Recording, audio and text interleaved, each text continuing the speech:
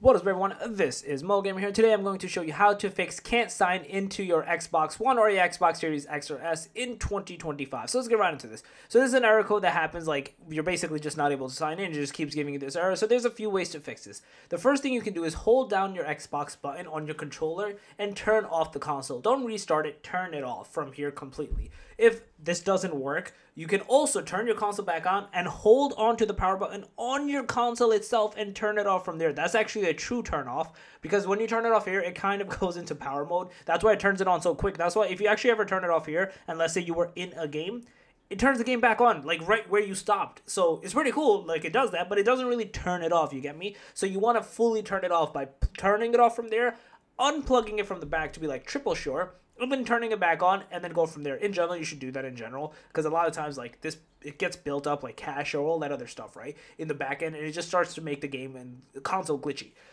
If you've done that and it doesn't work, the next thing you can do is go into settings, go over into account, and do remove account.